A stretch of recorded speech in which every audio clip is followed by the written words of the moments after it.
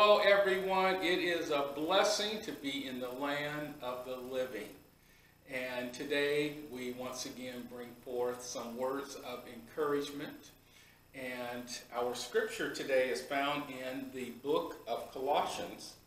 And we're going to read from the first chapter and a couple of verses starting with verse 12. It says, "Giving thanks unto the Father, which has made us meet to be partakers of the inheritance of the saints in light, who has delivered us from the power of darkness,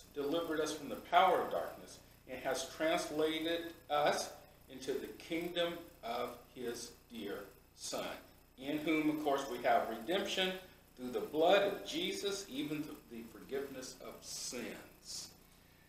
Glory to God. I want to share with you today to be encouraged, because whatever comes against your life, and it can be the darkest of all darkness, that you have been delivered from it. Yes, it's already written. It states it right here, "Giving thanks unto the Father. We have the inheritance, who has delivered us from the power of darkness." Okay, as you all know, that during this season of COVID, there's a lot of darkness around. There's a lot of craziness. There's a lot of confusion. Many people are like they're on edge now. They're stressed. People are losing their tempers quick. A lot of frustration. Most of our children are not back in school yet. The schedules are still juggling. The death rate from COVID continues, 750 to 1,000 a day here in our nation.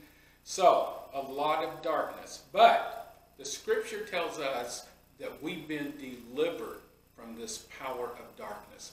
And so I encourage you that in the midst of whatever might be going on, to think scripture. Okay? If God says, and he does, that we've been delivered from the power of darkness, then we need to touch and agree with God. Now, what does that mean? First of all, understand that it doesn't mean that no darkness is ever going to come against you. He doesn't say that.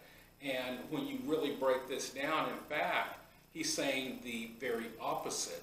Okay, darkness is going to come. Crazy stuff happens. Remember, Jesus, he taught that while we are here on this earth, we will have tribulation. Okay, but of course he says, "But be of good cheer, for I have overcome the world."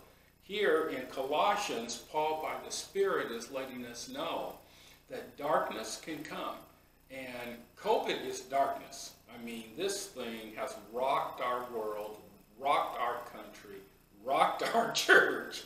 I mean, it's everywhere.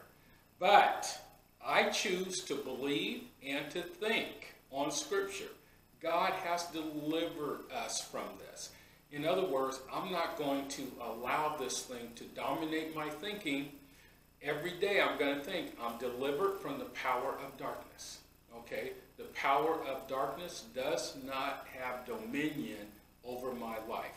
Whatever darkness comes against me, I'm going to think that, one, I can do all things through Christ who strengthens me, so I can handle it. I'm going to deal with the darkness, and I already know that God has spoken very clearly that I am delivered from this.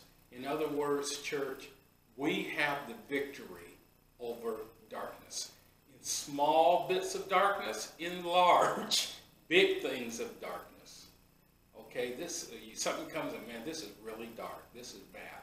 You've been delivered from it, meaning that through Christ Jesus, you have the victory. So I encourage you today to think like this. Whatever darkness comes, I can handle it, I can deal with it, and I am victorious. Be encouraged. Apply this principle to your life, and have a great